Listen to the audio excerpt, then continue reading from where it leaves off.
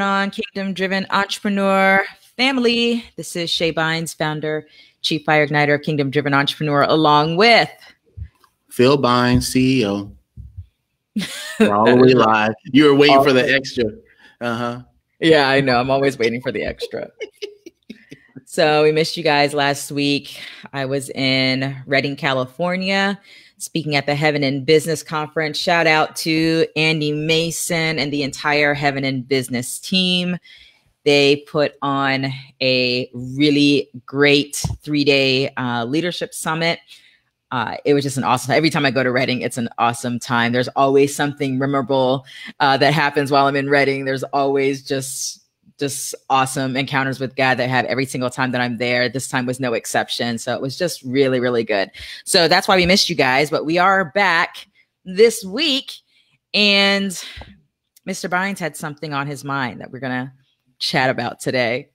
And that's around process, the importance of the process and how mastery comes in the process. So Phil, I'm going to pass the mic for you to kick off today's chat.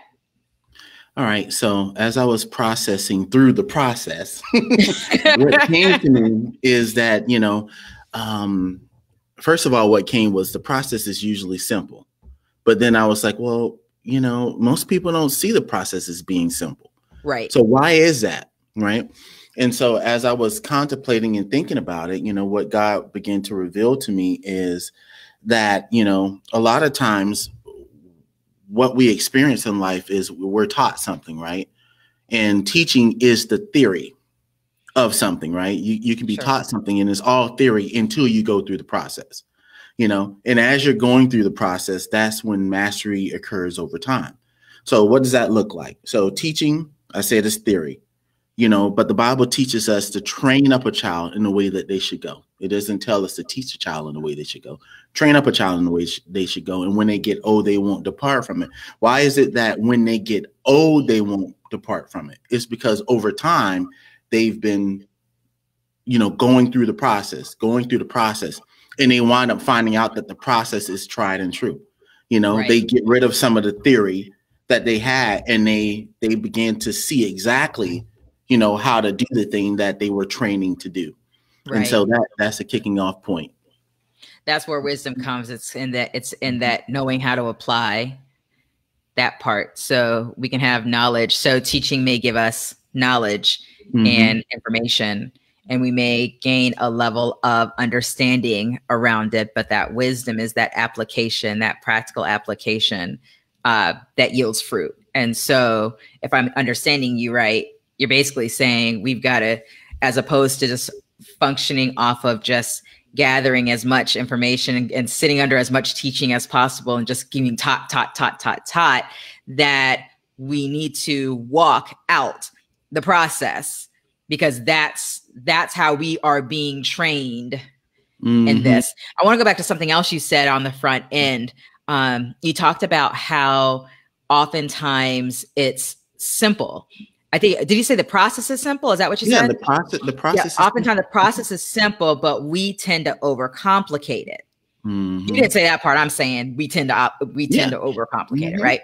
And so the thing is, what's interesting though is that you can be taught something and you could overcomplicate. You haven't even done anything yet. Like you haven't even started stage 1 of a process, but you're already overcomplicating it, or I would call it the mind grind. You're already overanalyzing. You're being paralyzed in your analysis, but you haven't even taken a step in the process to begin to actually gain wisdom, or as you said, get to a point, take the steps that are required to get to mastery.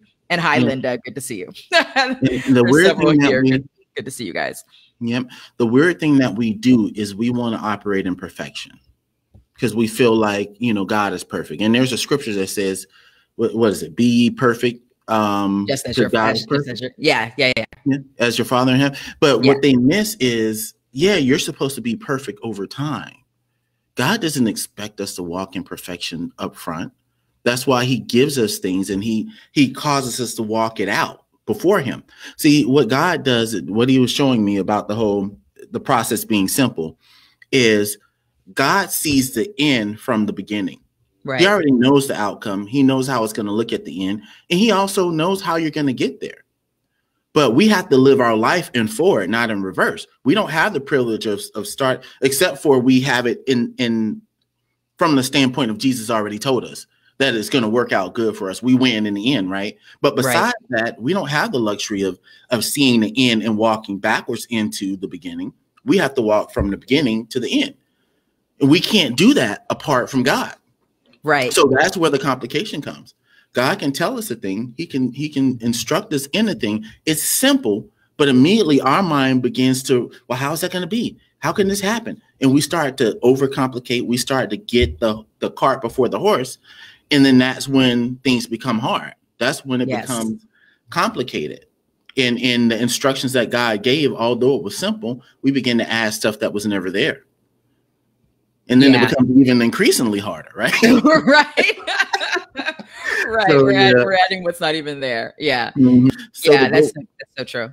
So to go back through like this little process that I was thinking through. So teaching equals theory, training equals the application of the knowledge that you're working through, right?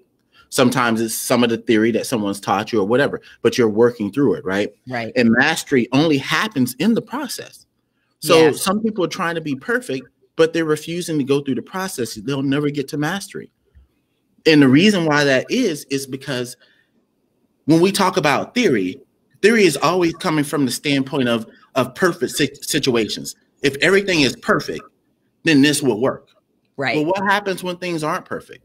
What happens when the variables are different, right? The variables are almost always different than what you think they're going to be up front. And you can't foresee all variables, so you have to be able to adapt. That's why the process is so important. But many people will end the process before they even begin. It seems too hard. Oh, this is too hard. What God is asking me to do is too hard. It's too big. I don't have enough. I don't know enough. No. What did he tell you to do? Okay, now go back to him in relationship and find out, okay, so what should I do first? From what this thing that you told me, what am I supposed to be doing right now? Yeah. That's the beginning of the process. He'll tell you the next step.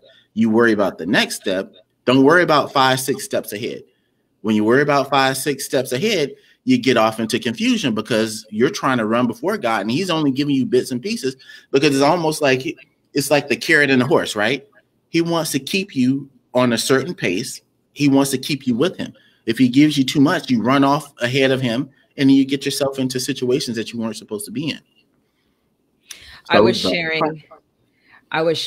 it was kind of cool because at Heaven in Business last week, I had an opportunity that I've never really had before at someone else's event, which is the opportunity to teach, and teach again.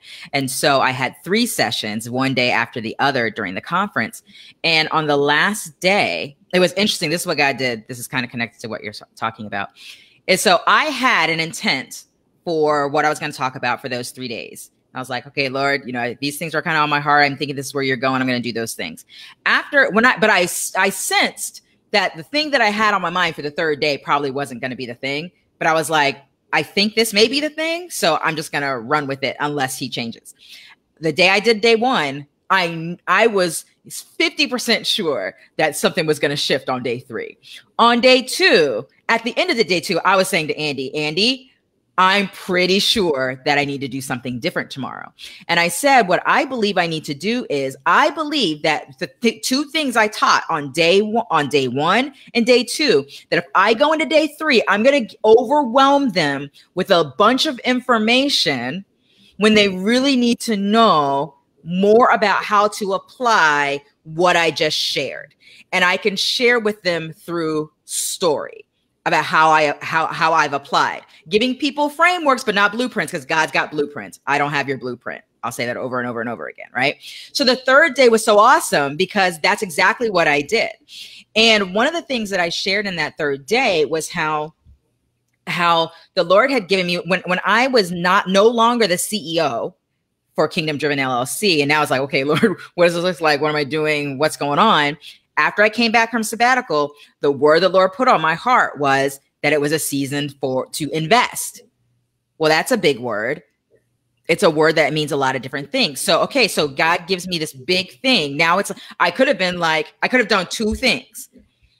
I could have said, really, I could have done three things. I could have said, okay, he said invest. I could have operated out of presumption and just assumed all the investments over all the things, and just chose the things that I want to invest in, not even really seeking him concerning what that looks like, and just gone off to the races. I could have also said, wow, that's a big word. Oh, I need to wait for him to I'm going to wait. And when he eventually unpacks that for me, I'll take a step, because I would hate to invest in the wrong thing. I would hate to invest. I didn't do either of those things, but those are two very common scenarios. What I said, and I gave this example because I wanted to know this is how I walk it out, right? I had this word from the Lord. The first thing, because I care about words, I think they mean something. The definitions mean something. The first thing I did was I went to go look up what the word meant. What does invest mean? And then as I'm looking up the dictionary definitions of the words invest, it was like a couple of those definitions were standing out to me. It was almost like the words popping off the page. And I'm like, okay, so Lord, as it relates to this definition of invest, what's on your heart? And so I was able to ask some questions, pose some questions, seek his heart concerning those things. And then as a thought would come, I didn't overanalyze the thought. I would say, okay, so I think this is perhaps what he's saying for this definition of invest. I'm going to take a step forward on this. And I just believe he'll confirm as I go.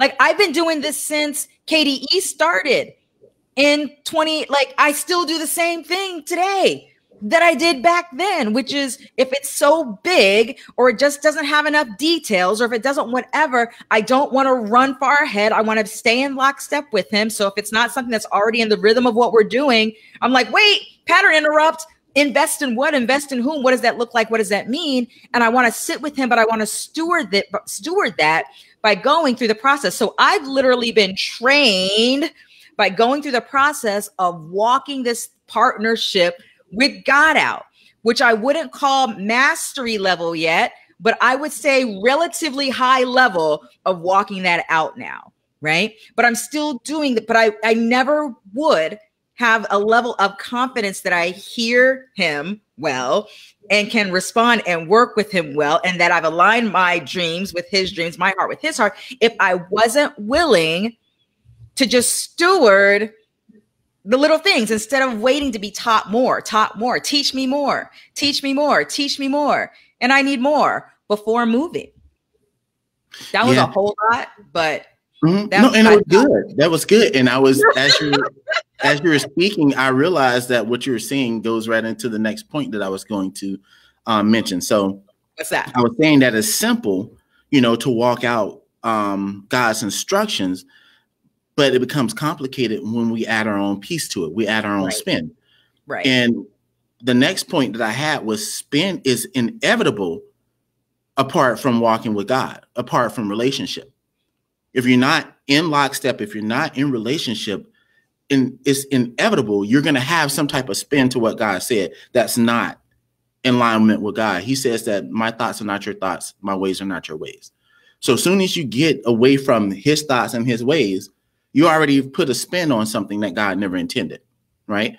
And so that's the important of, like we say all the time around Kingdom Driven Entrepreneur, it's about with God, not for God. Not just for God. Because doing all the things for God. Yeah, when you were doing things for God, now you put your own spin. God, yes, I'm bringing this to you because this is what you want, right? This is what you want. It's like, I didn't tell you that. This is what you think I want. So you put your own spin on it because you're not with God in the moment. You're doing stuff for God. And you can mess a whole lot of stuff up doing things for people that they never told you they wanted to have done, let alone God. Right. So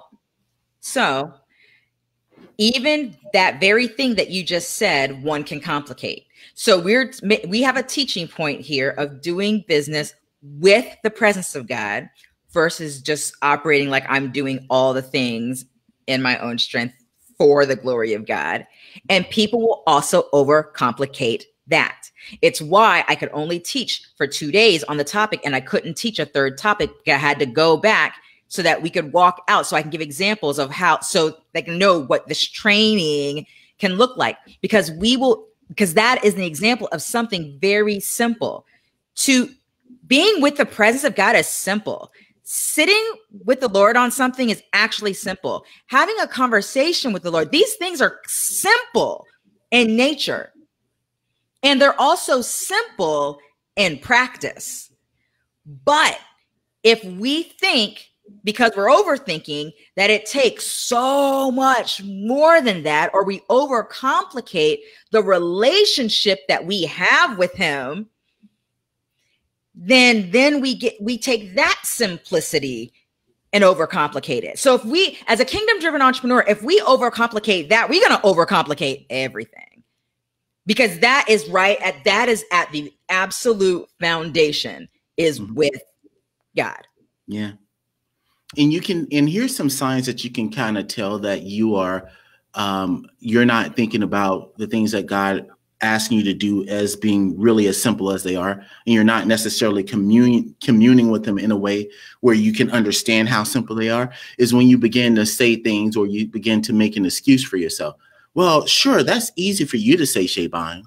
That's easy for you to say, Phil Bynes. You know, you have this movement called Kingdom Driven Entrepreneur. Well, guess what? When we started out, we didn't even know what a Kingdom Driven Entrepreneur was. We didn't have a movement. When we started out, even in the things of God, it's not like I grew up in the church and I had all this wealth of information. No, but what God does is he deals with us based off of who we are. He knows us. He knows our form. He knows everything about us. So when he begins to speak to us, he speaks to us out of the place of knowing us. Yes. So what we need to do is get used to knowing him, knowing his characteristic, knowing how he speaks to us, knowing how he's designed you, because out of that place is how he's going to speak to you. So like, I mean, if people have been following for a while, every time I'm speaking, I say there are some things that come out of my mouth very often. I say, I see connections, right? Because I've recognized over time that I see different connections that other people don't see. That's part of how God made me. I acknowledge that's how he makes me. I speak that. And so he gives me even more connections to see, right? More perspectives to see. I also say about me fathering this movement, right? God's called me to father the movement. And I'm speaking out of that place, because what I'm doing is I'm reminding myself, okay, this is what he spoke to me in our intimate time when we were talking. Yeah. And if he told me this, it's for this season. Yeah. He told me this for this season, and he'll tell me something different when he wants me to begin to focus in on something different. Yeah. And that comes from a place of being with him. Yes. Right. But go ahead. I was going to say, you're not going to change the subject. You're going to focus on the thing that he's speaking to you about, unless there's something else. Yeah. Right. Because he'll come and he'll say, okay, yeah, that's good, son. But this is what I want to talk to you about now. And when he does that, now everything comes out of the lens of, okay, this is what, because he made it so plain and so clear that I want to highlight this. He sent 4 or 5 different people, maybe even 6 or 7 different people, to talk about how much I'm a father and different perspectives of me being a father. Yeah. So when he does that much highlighting of something, there's a very distinct reason why you're telling me that. Why is that, Lord? Okay, I get it. I get it now. I'm a father. Okay, why? Why are you telling me that? And then eventually he says, oh, because I have you the father of this movement. You know? Okay, what does that mean? What does that mean, right? I have to ask follow-up questions. This is what we don't do with God. Right. But this is what we should do in relationship. And if we're in relationship with God, you should treat him the same way that you would treat anyone else. Well, I heard what you said, but what does that mean? Help me understand that. What do you mean when you say, I'm a father? Help me. What does a father do? And then he spoke to me about a father imparts, a father creates security, a father, all these different aspects of what a father does, right? So now I have a new thing. Okay, so as a father of this movement, I need to do this. I need to do that. I need to do this, and I need to do that.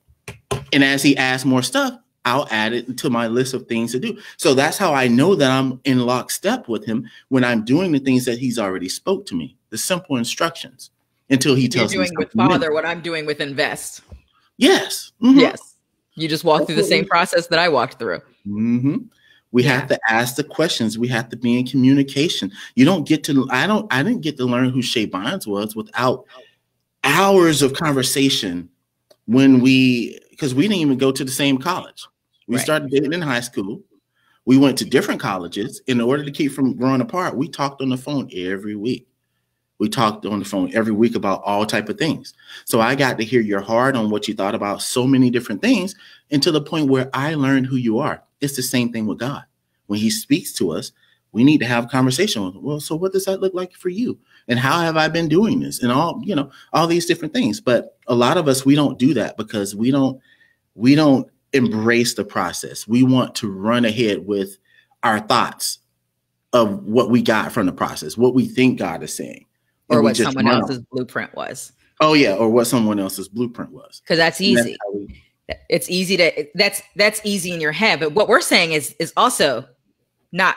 I mean, it's simple. There's a difference between simple and easy. But it's like it's easy for someone to say, "Hey, I'm just going to go do this because well, I see that work for that person, so I'm just going to go and I'm going to go run and I'm going to go do this," right? Because if that person's, because then they can say, okay, well, I'm just going to go do that because they're 20 steps. If I just do those 20 steps, I'm good. But the same person who says that, and I'm not saying this, none of this is judgment, by the way. It's just reality. It's facts. And I've been through it. All right. So it's easy to just say, I'll just do that. Oh, because they've just laid out the whole blueprint for me. So I'll just do those 10 steps. They taught this. And so they taught these 10 steps. So I'm going to go and I'm going to do those 10 steps. Whereas it's like to sit with the Father on something, to converse, to have conversation, to do the work of growing in intimacy and learning how you hear him, how he engages with you, how he speaks to you through the word, like all of those things. It's like the investment in that aspect is of extraordinarily higher value because he's the source. And so if you're thinking, oh, well, it's just easy to take this approach. I know you said that's simple, but this is easy. It's like, well, no, go do the simple thing. And you may not consider it easy to grow and cultivating intimacy with God. You might not find that easy, although it is simple. You may not find it easy because there could be other hangups going on. There could be other stuff going on. But you know what? He's also the source to work through all that stuff. So you can either hold and carry all that stuff and then go do something else that has nothing to do with being in alignment with God, or you could focus in on cultivating intimacy with God, even when you don't consider that to be easy, although it is simple. Mm-hmm. And many times that's the whole reason for the process. He's trying to process some things out of us. It's not about the result. This is the thing that I think we do as Christians too often. We're too, or human beings, period. We want to look at the result and we judge things based off of getting a certain result. When the gold is found in the process. In the process. It's not in the results. The results will come. Right. It's the process that God is interested in, because in order for you to maintain whatever God gives you, you're going to have to be a new person to maintain it. So for example, if God is going to call me to be a millionaire, and all of a sudden I just get $1 million, I haven't been processed to handle $1 million. So I can get the results of $1 million. And like all the tragic stories you hear about people that win the lottery, I could be broke in a year. Why is that? Because I didn't go through the processing that was required to be able to steward $1 million. The gold of the whole thing is the process. Because if I've gotten $1 million, if I went through the process to get $1 million, and if all of a sudden I'm broke, guess what? I know the process to get to $1 million again, right? You hear stories all the time of people that are millionaires and they've gone broke, they went bankrupt, and then they became millionaires again. Why is that? Because they've been through the process to know how to become a millionaire. Even if they make one bad mistake and it causes them to go into bankruptcy, they have the process. You can't take that away from them. They can get back to the million. Right? They build capacity for it. Yeah.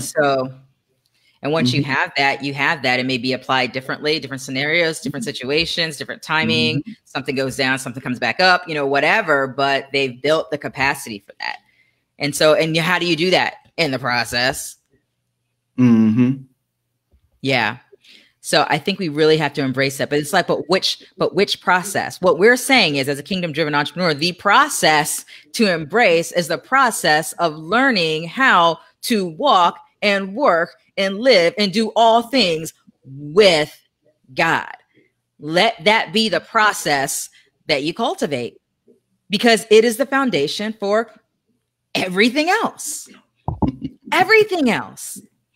When I have conversations when I speak and have conversations, and all the people that come up and want to talk about certain things or their unique situations, their unique, the unique reasons why this is hard for them, the unique reasons why they don't ever say that sounds great for you, Shae. They don't say that, but that's kind of what they're saying without saying that. Like, that's great for you, but here's my story. Here's what's complicated for me.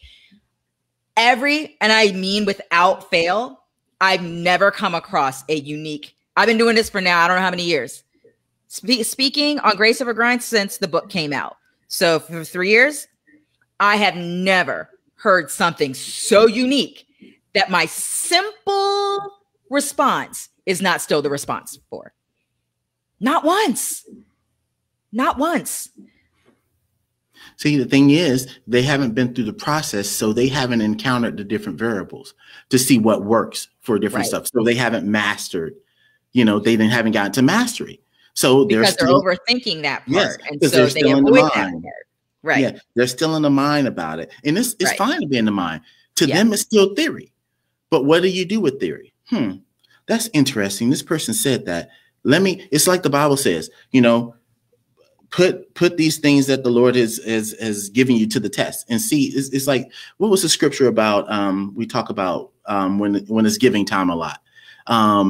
It's like, put this to the test and see if I don't pour you out a blessing. Are we talking about bring all the tithes to the storehouse? Yeah. Okay. Yeah. See if I don't open up the windows of heaven. Yeah. So God is telling us to, concerning this thing, just give the process a chance and see if I don't do something with it. I understand that this is complicated. I understand you don't understand how this seed, time, and harvest is going to work. But I'm telling you it works. I'm placing before you the option of life and death. Choose life. Let me tell you what life looks like. Bring the offering and the tithe to the storehouse and see if I don't pour you out a blessing.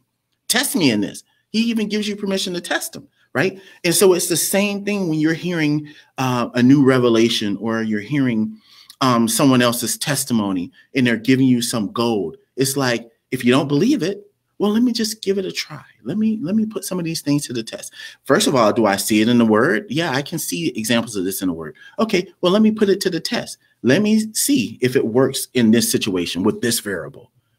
Then it worked with this variable. Check. With this variable, it works. I've learned that through process. Right. I don't know about this. This seems kind of hard. Let me try it with this.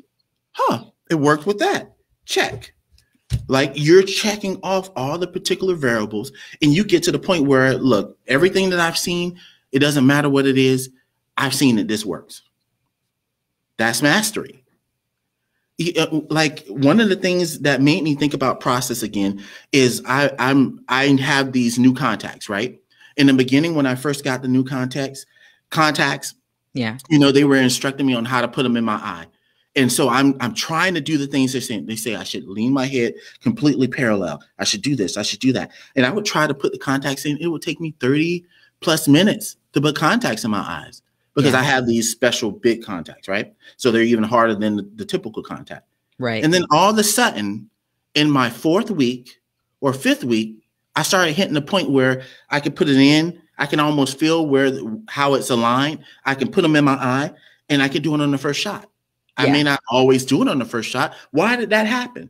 Sometimes I'm putting it in my eye and I'm not even in perfect position. All the things the theory is you should be like this, you should be like this. In this ideal situation, you can get the contacts in your eye. Well, what happens when I'm off a little bit? What I've discovered over time with the process is I can feel when I'm off, and I can feel how to adjust in that moment. So I got it in my, it's not quite right. I tilt my head now. No one ever told me to tilt my head. That came from the variables, Right. And if you weren't willing to go through that process, you just give up and go get some glasses. Forget these contacts that are actually like your eyes were really, really bad. Forget this. I'm going to settle for less than God's best. I'm going to settle for what's less than what would be really great for me. And I'm going to go and just do this because I don't want to work through this process of how to get these contacts in. Right. This just doesn't work for me. This doesn't work. Right. I'm going to get some glasses and not be able to see through my glasses. Like I already can. Or go get surgery, right? Go do something more complicated, right? Right. I'm going to get surgery because the contacts just ain't working. Right. But you went through the process and it took you a few weeks. Yeah. Yeah. But I still had graduation points along the way. Eventually I get them in my eye. It's just not as simple as what they say. The theory wasn't working. And then eventually I'm like, oh, I see what they mean by this theory. Okay. And yeah, that applies if I do it like this, or it applies if I do it like that. Right. Yes. That's stuff that you learn during the process. You can't get it by theory alone. That's right. And this is exactly what we talked about with Igniters when I did a session with the ones who are in the start and profit stage when we were talking about business models. And I'm like, your business model is a theory. It's an experiment. It's only a thought until you've done something. Like you don't really know. So you can tell me about your business model till you blue in the face, but it is just a theory. You haven't done nothing yet. It's a theory. It's an experiment that you have not even experimented with yet. So just know that it's that, so that while you walk it out, you have a proper mindset concerning it. Right. I think about I went to graduate school. I got my MBA, and there was such a huge difference between my faculty members who had worked. You could tell the difference between my faculty members who had walked out the thing in practical application of what they were teaching us and the ones who had not. It was so obvious. What they had to impart to us was so different in terms of how powerful it was, how impactful it was, based off of whether they just had read all the books, knew all the theories, but hadn't done it yet in a practical setting, or maybe they did it in the perfection of some lab setting or something, but they hadn't done it with all the variables of all the people and all the things, because it was an MBA, right? So maybe they'd done some things in some kind of perfected lab environment, but the faculty members who had really been in the trenches, they had either owned businesses, they had led large organizations. You know, when we were doing the law thing, the one who it's like, I have been involved in the process of seeing legislation. Like there was a huge difference in the value of what we received from them and our ability to take it and do something with it based off of whether they were teaching us theory or whether they were really beginning to speak out of their training that they've experienced. Yeah. And what we miss is sometimes the training we have is still only theory. People are saying it as if it's facts. Yes. But quite frankly, there's a lot of stuff that's still theory, you know, and theory is never going to produce what it's supposed to produce because it can't account for the variables. So we've got to walk it out, and we've got to walk it with God, with the source. Yeah. We have to go, Mr. Bynes, because you need to pick up our daughter. Yes, ma'am. So we've got to go. We have some folks here. Hey, Shelly's here with us. Hey, Shelly. Edna's here. Hi, Edna. Linda said, I learned the hard way with settling. Now I embrace the process. Amen. You don't have to settle. That's why I always say experience God's best. Experience God's best. In order to experience God's best, not just like whatever we're thinking, but his best, we really do want to embrace the process of learning how to live, walk, work, do all things with him, the with factor. And can I say one more thing? I got to get in position for this. Look, God meets you where you are. Stop worrying about what you haven't achieved yet. He meets you right where you are, and he works from there. Okay. Amen. Amen. This was a Holy Ghost backdrop from Phil Bynes. Amen. I just wanted them to get that. Yes, I'm gonna hold the screen. You're gonna look me in my two eyeballs that I put my contacts in real good on, and I'm gonna tell you, he will meet you where you are. Like none of this is a grind. Embracing the process isn't a grind. You don't grind your way through the process of learning how to live, walk, work, and do all things with God. That is by his grace. Mm-hmm. You don't grind for grace. Let me grind for the grace. It makes no sense. I'm gonna go on a whole nother tangent. So we're gonna go right now. Yeah, we better. But this let it was go. super good, Mr. Bynes. Thanks for sharing. Althea says, I will be embracing the process. Amen. Yeah. Hey, Phil, hey, we don't normally do this, but will you pray before we go? Yeah, pray for the people.